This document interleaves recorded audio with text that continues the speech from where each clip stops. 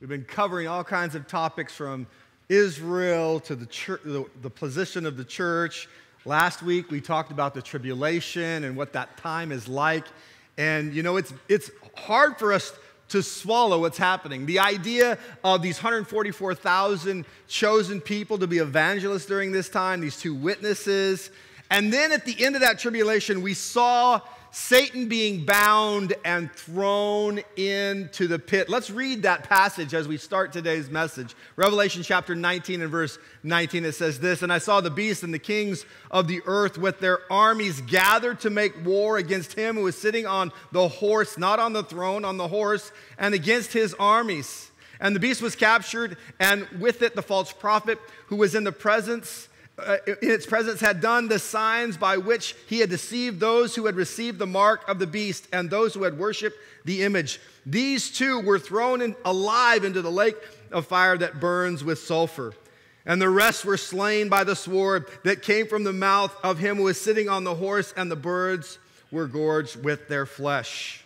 Man, this end of this tribulation was amazing. "And then I saw the angel come down from heaven, holding in his hand the key to the bottomless pit and the great chain. And he seized the dragon, the ancient serpent, who is the devil and Satan, and bound him for 1,000 years, and threw him into the pit, and shut it up, and sealed it over him, that he might not deceive the nations any longer." Notice that phrase, that he might not deceive the nations any longer until, I always love that, until the 1,000 years were ended. After that, he must be released for a little while. What in the world? Why would God throw Satan into the pit? The war is over. We're done with him. And then he says, well, I'm just going to do that for 1,000 years. And then? And then what? Have you ever wondered whether God was fair? Come on, let's be honest. I mean, there's often times in our lives where we struggle with the idea, well, man, God was fair. I'm getting arguments a lot of time with atheists that says, listen, why would a loving God even allow the serpent in the garden in the first place to deceive Adam? And that's a whole long story. We can talk about that later. But oftentimes we get in these battles about fairness of God. We get in this struggle whether is this God of ours fair? Let me tell you something. God is just and God is loving. God is merciful. God is fair. God is fair. I want you to think about that today, because this argument that God is not fair is old news. It's old news. We see it, we hear it, it's an excuse to not follow Jesus. I'm letting you know that Jesus is going to set up a situation where there will be another great act of mercy, and yet there will be no more excuses. You see, humanity is going to be given this opportunity to know Jesus personally, reigning and ruling and being available to all men. Satan is going to be bound, and there will be no excuses. Now, just thinking about that, Jesus himself, I mean, come on, think about your buddy who said, listen, if Jesus would just show up here, I would believe him. You ever had that happen? I had a guy tell me that, like, listen, if your God was so real, if he would just show up, if he, that's some hocus pocus story. Guess what? Jesus is going to show up. And then you're going to say, and? He right there. Well, now what you got to say?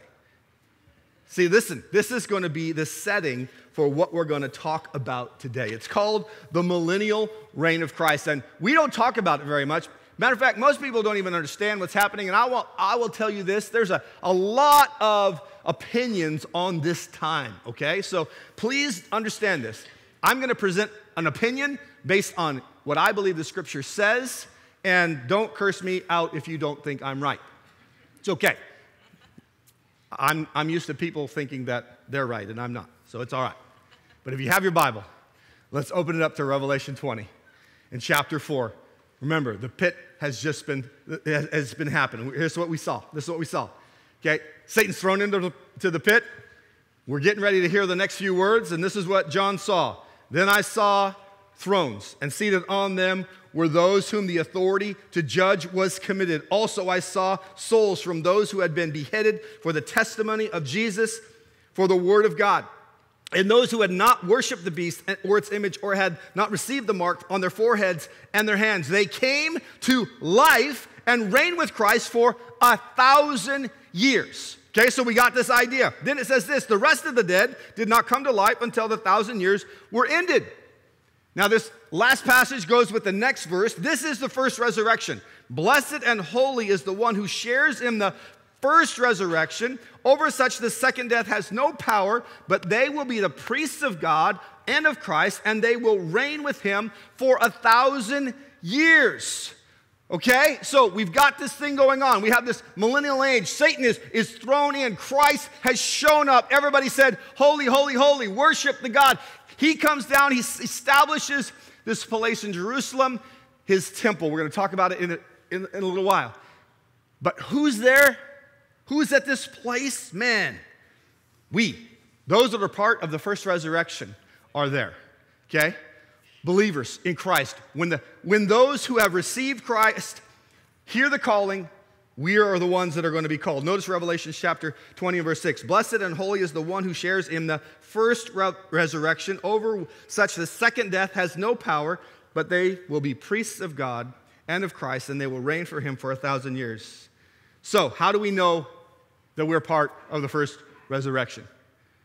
How do we know that we're going to be the ones that are there? Notice 1 Thessalonians 4:16 says this, for the Lord himself will descend from heaven, and with a cry and a command, with the voice of the archangel, and the sound of the trumpet of God, and the dead in Christ will rise first. Chris talked about this when he talked about the rapture.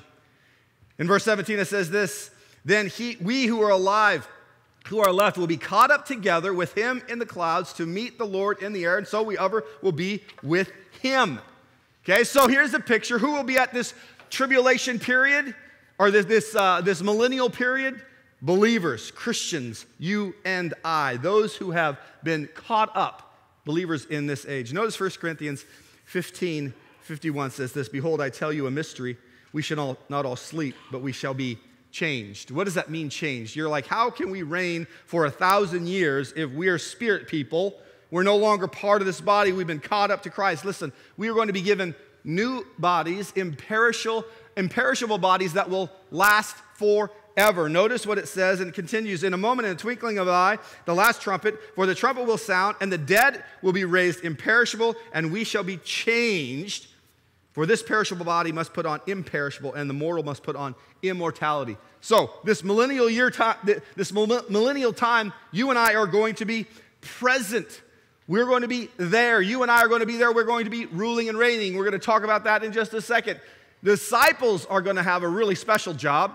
They're going to be ruling and reigning the nation of Israel. How do we know this? Notice Revelation 20 and verse 4 started out. He says this, I saw thrones, and seated on them were those whom the authority to judge was committed. What did Jesus say? Matthew chapter 19:28. Flip over there, make a note. This is what it says.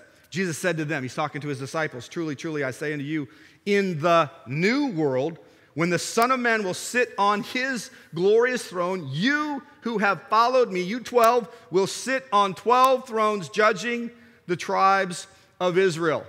So I want you to get an understanding of this millennial time.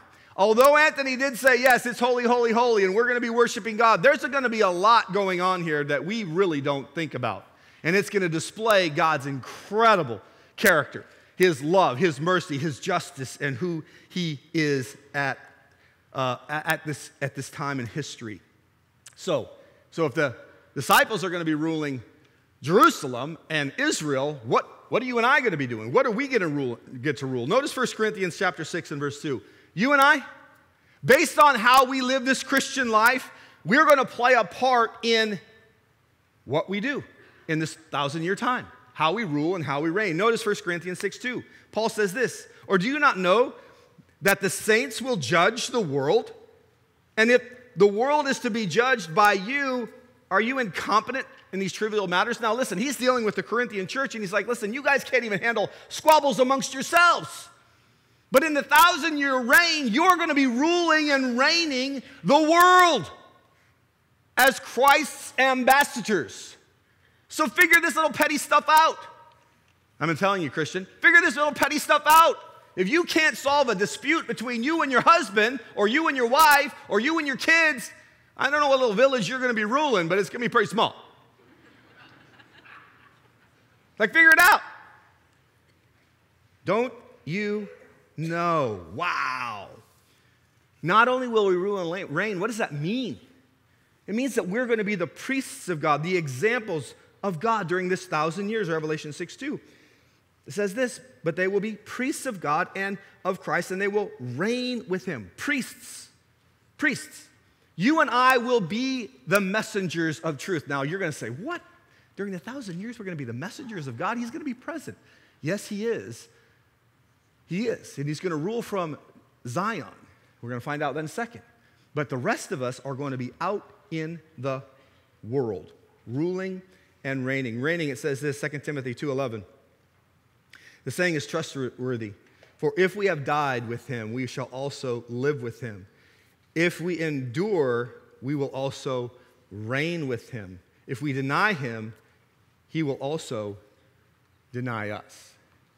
I need you to grasp what these verses are talking about, this 1,000-year time.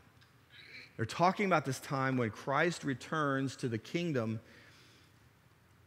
of heaven. The kingdom of heaven is brought to earth, and here we have this ruling time. So who are we going to rule over? I mean, I thought everybody after the tribulation was in heaven, like it was just over. No, it's not over. See, those who lived through the tribulation are going to bow their knee in recognition that Jesus is king. Those who have fought against him will have been killed, but there will be many, many, many people. You see, Jesus has returned. He has destroyed the armies, but the world is huge. It's not like he's killing everybody. He's not going out and slaying everyone. No. There will be people who will bow their knee before God and worship him. How do I know this is true? Isaiah says it is true. 45:23, this is what it says. By myself, this is God speaking, by myself I have sworn. From my mouth it has gone out in righteousness. This word shall not return to me void. But to me every knee shall bow, and every tongue shall what? Swear allegiance. Every tongue is going to swear allegiance. Those who are remaining, those who are left, are going to swear allegiance, recognizing that Christ is king. You're like, that's not fair. I thought everybody died, and only those who loved Jesus beforehand were caught up in the rapture were left over. That's just not the way it's going to work. There's going to be people left after the tribulation, and God is going to do something so merciful and gracious, it's incredible. Now, you don't have to like it.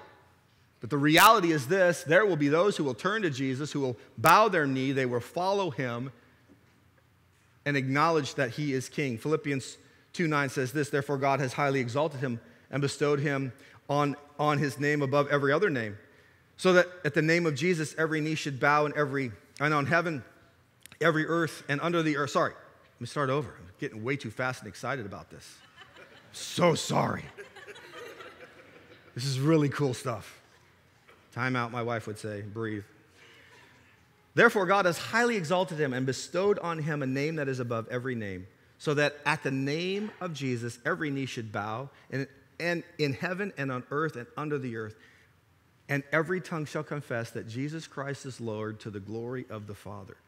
Now, I just want you to think for a moment. All those people that said, I just need Jesus to show up.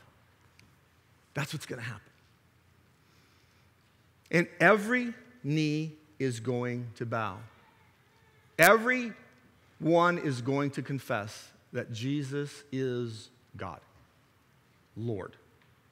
And then this time begins. Again, this is not the new heaven, new earth. This is not the end of the end. This is not the new beginning and the new heavens and new earth. No, this is the 1,000-year reign. Wow. These will be physical humans. People like you and I. Now, pay attention. It says this in verse 5. The rest of the dead, who will not be there. So if we know that those who are raptured are going to be the ones ruling and reigning.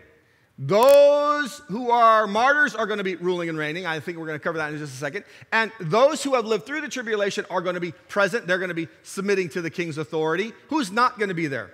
Well, those who die without Christ right now are not going to be there. It says in 20 verse 5, the rest of the dead did not come to life until the 1,000 years were ended. So we have a group of people who have died who will not be part of any of this, will not be judged yet until the end of this 1,000-year time. They're not going to be present. So we know those people are all gone. Everybody who died in the tribulation, everybody who died previously without God, they're not present. So, wow. What do we know about this place? What is this time going to be like? Now, just put your mind back to the tribulation, what has happened on earth. Man, we've had things destroyed, the oceans destroyed, mountains torn up, all the islands are gone, leveled, everything is leveled. What is going to be happening at this time? What is this world going to look like? Man, I want you to know something. That Jerusalem will be the highest mountain that is on the earth. It will be the high place. Jerusalem will be the center point of all humanity on the earth because God will be dealing with the Jews at this time. I need you to grasp that. Isaiah chapter 2 and verse 2, it says this, "It shall come to pass in latter days that the mountain of the house of the Lord shall be established as the highest of the mountains, and shall be lifted above the hills, and all the nations shall flow to it." Grasp yourself, change your mind. 1,000 years, Jerusalem is lifted up. Everyone is going to be looking towards Jerusalem. Why? Because that's where Jesus will be reigning from.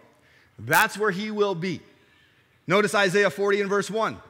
It says, "Comfort, comfort my people, says the Lord God. Speak tenderly to Jerusalem and cry to her. Her welfare is ended, that her iniquity is pardoned, that she shall receive from the Lord the hand doubled for her sins." Listen, she deserved to be destroyed, but God is going to lift her up. "A voice cries in the wilderness, prepare the way for the Lord. Make straight in the desert the highway of our God. Every valley shall be" what? "Lifted up, and every mountain shall be dropped down and made low. Uneven ground shall be made level, through rough places a plain. And the glory of the Lord shall be revealed, and all flesh shall see it together, for the mouth of the Lord has spoken." What is Jerusalem going to be? It is going to be lifted up, and everything is going to be leveled out. So put your mind here. We know who's going to be there. We know what's going to be happening as far as the church is concerned. What's going to be in this Jerusalem temple? Now, this is a lot of information, man. This temple is going to be amazing, where Christ dwells. Not only will it be the only high place, remember, it will be the center place during this 1,000-year reign. The nations will worship the Lord. They will, listen to me, they will learn about the Lord. Think about that now. It's not like God's just going to be osmosisly dropping on them all things wisdom when they submit to his authority. No, no, no. They're going to be on a journey to know who God is and learn his wisdom. Isaiah 2:3 says this, "And my people shall come, says the Lord. Come, let us go to the mountain of the Lord, to the house of God of Jacob, that he may teach us his ways, and that we may walk in his paths. For out of Zion shall go forth the law, and the word of the Lord from Jerusalem." This temple is going to be a place of learning. What is going to be in this temple? Now, we know there's been temples of the past. If you've read the Old Testament, you're like, man, these temples were amazing. They had all these little fancy things and all these rooms and all these little things, this little furniture that meant something. Let me tell you something that won't be in this temple. This temple will have no veil. What does that mean? There will be no separation between us and God. God has already torn the veil and made himself available to us. You need to know this temple will have no veil. It'll have no showbread. Why? Why no showbread? Because Jesus will be the bread of life. It will have no lampstand. Why? Because Jesus is the light of the world. It will have no Ark of the Covenant because his glory will be in this place. The east gate that we just sang about that said he's coming through will be closed because he's already home. He's already there. This is what this place is going to be like. There's going to be incredible peace on the earth. Notice this in Isaiah 2, verse 4. "He shall judge between the nations and shall decide disputes for many peoples. And they shall beat their swords into plowshares and their spears into pruning hooks. Nation shall not lift up a sword against nation, neither shall they learn of war any more." What? Okay, time out. During this time, this 1,000 years, Satan is thrown away. Christ sets up his kingdom. You and I are ruling and reigning around the world. This is what's going to be taking place. There is no more war. There's not even talks of war. They're going to destroy all their weapons. And they're going to do all things for humanity. Sounds like a great place to live, right? I mean, this is awesome. No more excuses. How will we rule? What will Christ rule like? Isaiah 11:1 talks about this. And there shall come forth a shoot out of the stump of Jesse, a branch from his root shall bear fruit, and the Spirit of the Lord shall rest upon him. This is Jesus. The Spirit of wisdom and understanding, the Spirit of counsel and might, the Spirit of knowledge and the fear of the Lord. And his delight shall be in the fear of the Lord, and he shall judge by what his eye sees and decide disputes by what his ears hear. But by righteousness he will judge the poor and decide the equity for the meek of the earth, and he shall strike the earth with the rod of his mouth. What? And with the breath of his lips he shall kill the wicked. Righteousness shall be the belt on his belt, and his waist the faithfulness to the belt of his loins. Listen, Christ is going to rule this time with justice and righteousness. You're like, wait. I thought Christ came back, everybody bowed their knees, and we're all good. What are you talking about? There's this ruling that has to take place, and people are going to choose badly, and Christ is going to actually allow us to commit and judge people like on the spot. That means what? What does that mean? That means there's going to be sin. Wait a second, time out, no room for sin. You hearing me? People do not think, have not read, do not understand. This 1,000-year time, sin is not absent. Sin is not absent. Satan is absent, but guess what? When you say, well, Satan made me do it, now you're going to go, I made me do it, because that's all you're going to have to blame. Your sister made you do it, I'm sure. Man, so sin is going to exist in the millennial reign. Hence why you and I will still have the mission, listen to this, as priests of God to speak the truth of God to the nations. Our job is not over in this 1,000-year time. We will live forever. We will live through this 1,000 years, by the way. We will not die. But we will have a role to play, to rebuke and judge the earth as priests of Jesus. Listen, I know you're like, I've never heard this before. Well, great. This is an amazing time. Satan is bound. Christ is ruling. There is flesh on the earth. Babies are being born. People are populating the earth. They're living longer. And guess what? For all you animal lovers, how many is an animal lover in here? Don't raise your hand. Okay, yes, you're. I know you are. There's some of you are I think you love your dog more than your children. They're getting the entire inheritance. By the way, if you're giving your inheritance to your dog, just make sure the church is in there.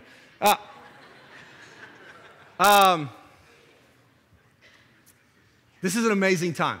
Read what this 1,000 years is like. Okay, so when Satan is bound and all the power and basically the curse of Satan is lifted, notice this in Isaiah 11:6.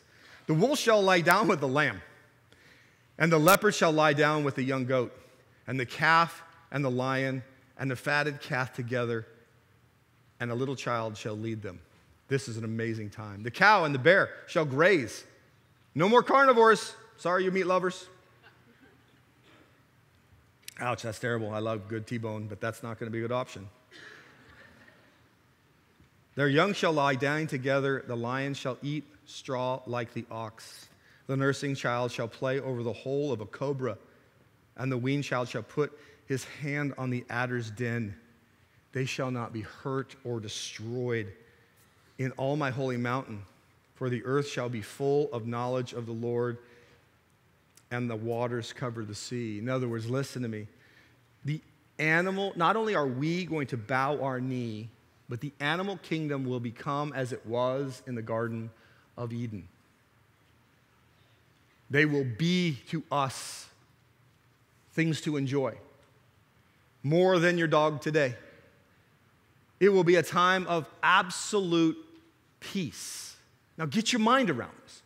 Absolute peace, and yet people are still struggling and needing to be managed or ruled, or decisions and righteousness is still going to have to be present and shared and taught. This is a time when we're not done. We're not sitting around there playing a harp, just so you know. I'm so glad. I'm hoping I get to do some of my counseling during the snow machine season in Alaska. I know that you guys are crazy, but I've been loving this weather. The snow's awesome. We were out yesterday. I'm feeling really sore today. But think about this. You're going to have a time when the animals are present. While I was out riding yesterday, I ran across probably 8 to 10 moose, and I thought, wouldn't it be cool you just ride up next to them and just started petting them?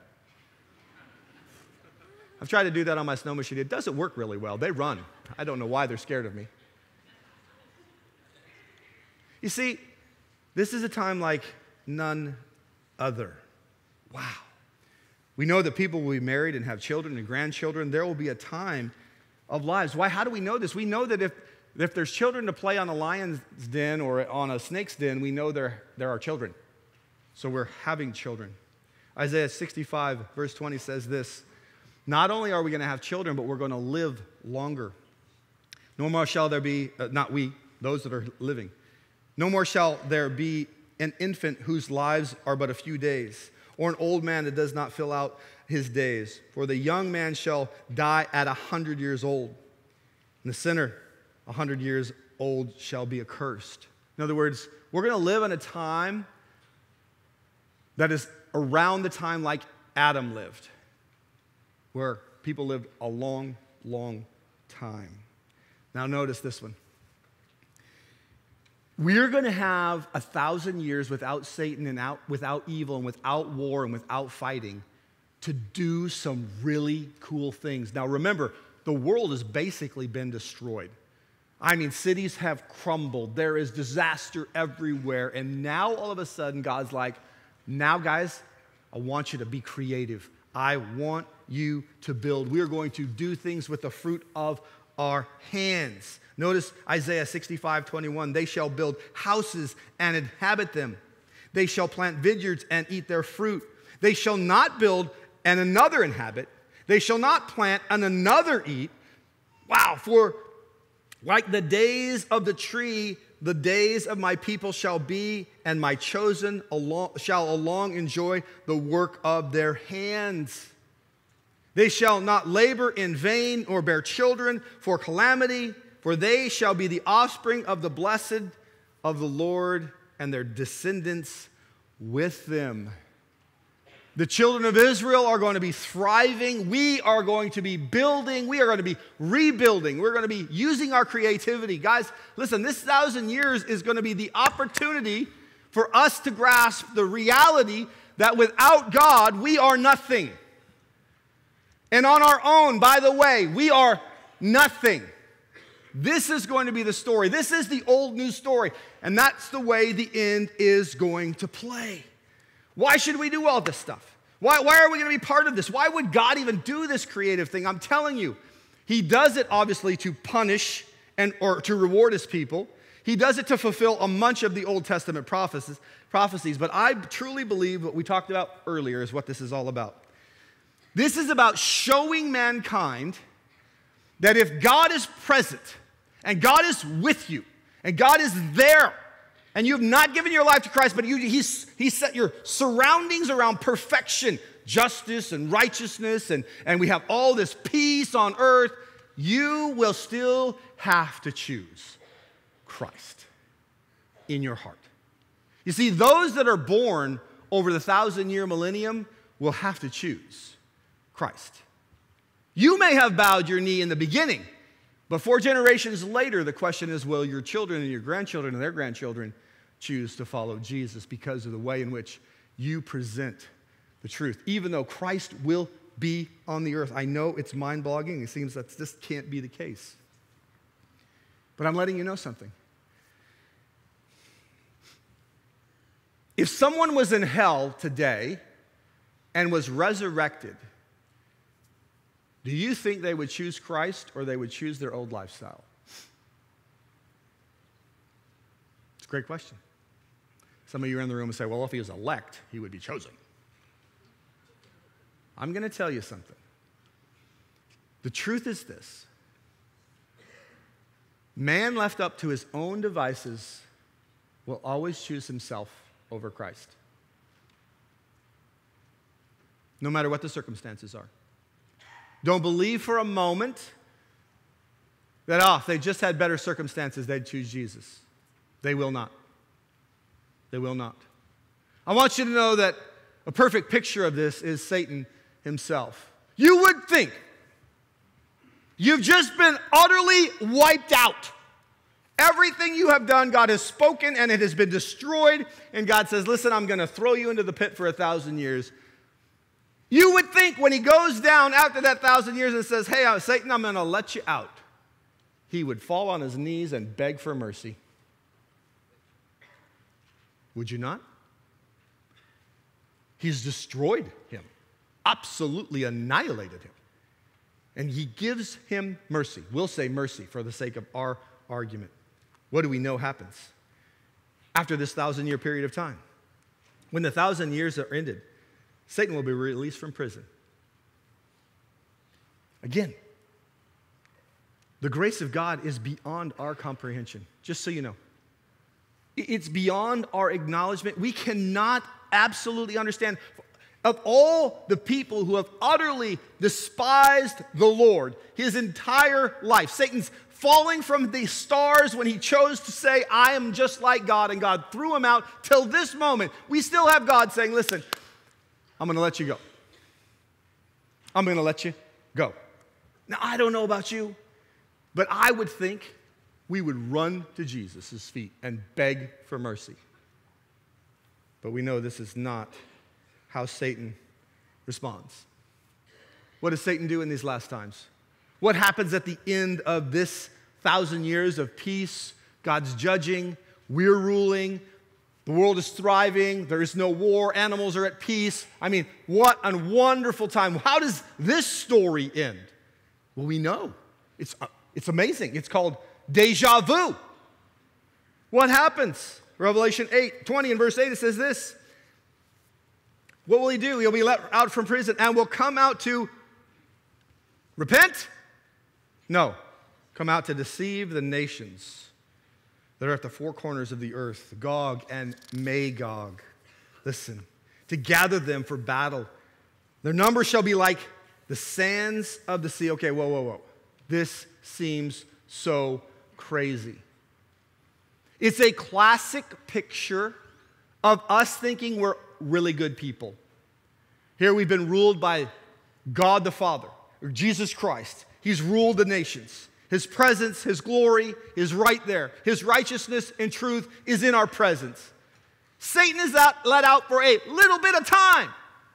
He throws one little hiccup in somebody's life and says, did God really say that? It's going to happen all over again. And guess what people who've had no temptation, no struggle, no war, what will they do? They will choose to rebel.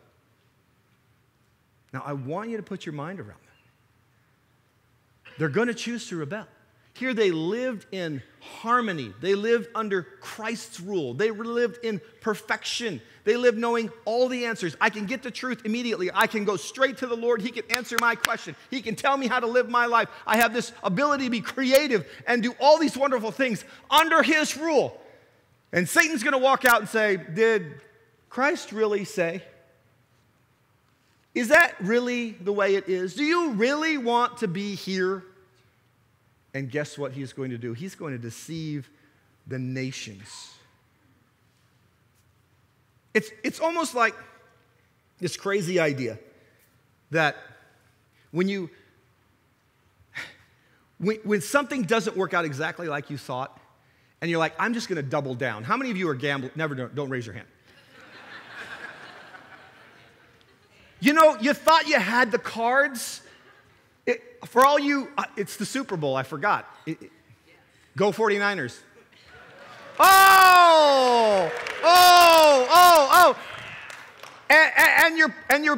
I've heard these crazy people about gambling during the game and while it's going on and you lose, but you're like, I can do it. I can win. No, you can't, by the way, you gamblers. Eventually, you're going to run out of money. But that's what this is like. It's like, hey, listen, I know I can do it. This is Satan's thinking. But it's actually not the case. It's not going to happen. Why in the world would this happen? Whew. Athletes do this. Businesses do this. The guilty do this. The pride of life. Why do we think we can make it on our own? Can I ask you that question? Why do you think you can make it on your own? That's what the people in the millennial kingdom are going to be deceived into believing. Hey, you don't need Jesus. We can rule this without him. Do you believe that today? Are you here thinking, I don't need Jesus. I can make it on my own. I'm here to tell you, you cannot. Notice verse 9. And they marched up over the broad plain. Why is there a broad plain? We already talked about it. There are no more hills. They're walking to Israel. And they surrounded the camp of the saints and the beloved city. Where will we be? We'll be in this city. What's going to happen? Christ is not going to show up, by the way.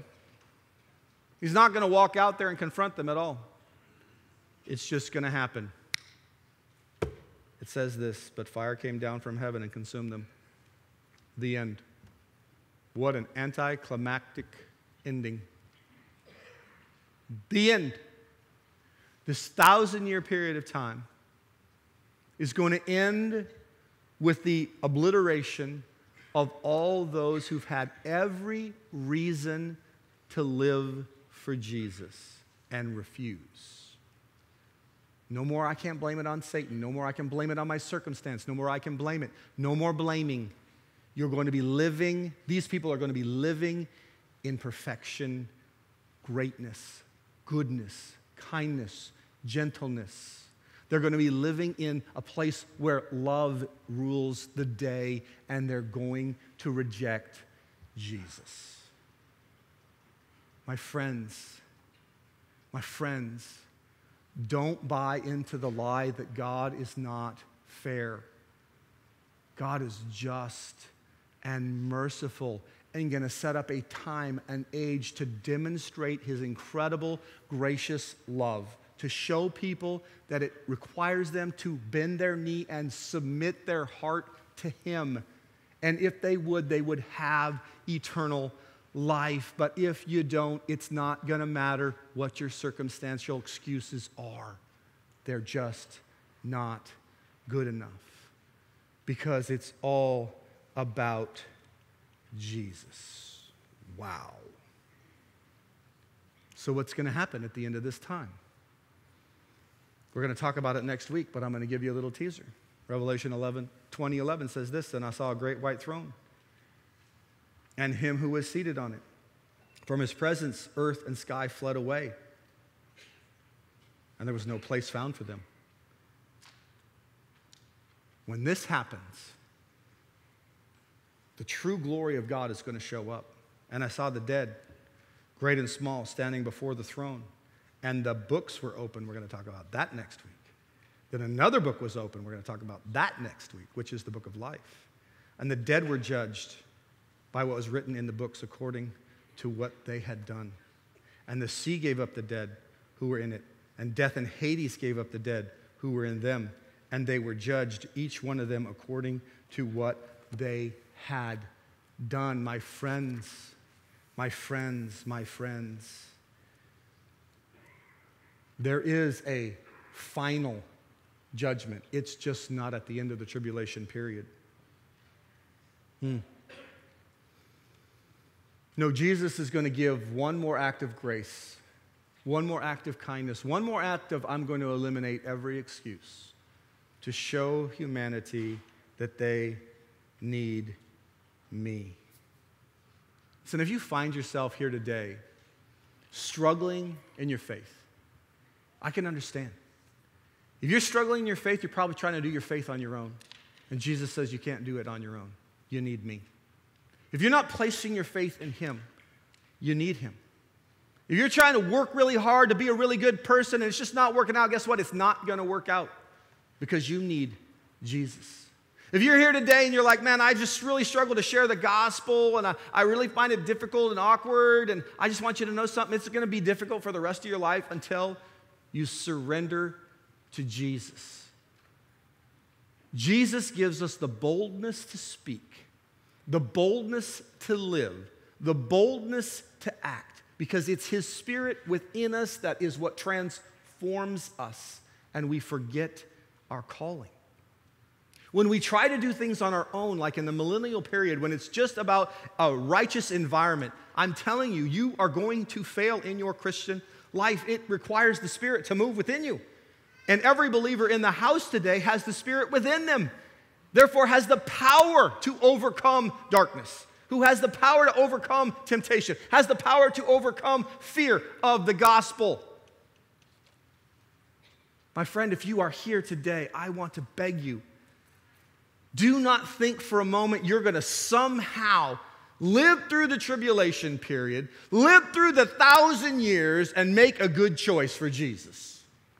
Man, if you can't figure it out by now, it requires you to place all your faith in him, all your trust in him. Let's close with this passage. 1 Peter chapter 3 and verse 1. I love this passage. Let's read it together. This is now the second letter I'm writing to you, beloved. In both of them, I'm stirring up in your sincere mind a way of a reminder that you should remember the predictions of the holy prophets. That's what I just read today. And the commandments of the Lord and the Savior through our apostles. Knowing this first, that that scoffers will come in the last days with scoffing, following their own sinful desires. My friends, this is where we are. They will say, where is the promise of his coming? For ever since the fathers fell asleep, all things are continuing as they were from the beginning of creation. You've been telling me about Jesus forever. It's never going to happen. That's what it's going to be like in the end days. For they will deliberately overlook this fact, that the heavens existed long ago, and that the earth was formed out of the water and through the water by the word of God. And that by means of these, the world that had then existed was deluged with water and perished through the flood. But by the same word, the heavens and the earth that now exist are stored up for fire, being kept until the day of judgment and the destruction of the ungodly. Did we not hear about that? God is going to rain fire down from heaven and annihilate all those who are surrounding that city of Jesus. Jesus is not even going to step out. It's just going to be done. Wow. But do we not overlook this one fact, beloved? That with the Lord, one day is as 1,000 years, and 1,000 years is a day.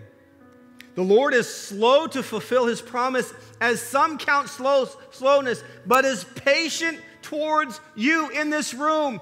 Patient towards you. Not wishing that, how many should perish? Any should perish, but that all should repent. My friend, this is the moment.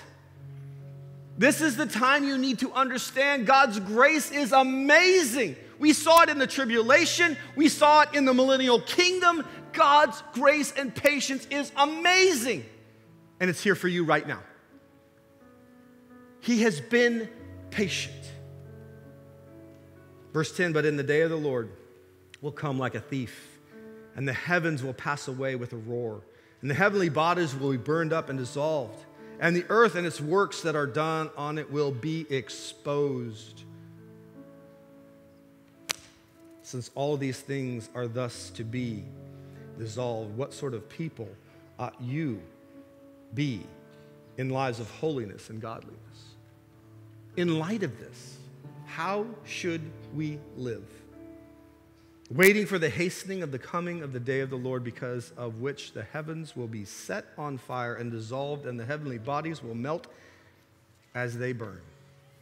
But according to his promise, we are waiting for the new heavens and the new earth, which righteousness dwells. You see, at the end of this 1,000 years, at the end of the judgment we're going to talk about next week, there will be absolute 100% all people who know and worship and pursue the one true God. And you, my friend, are part of that mission.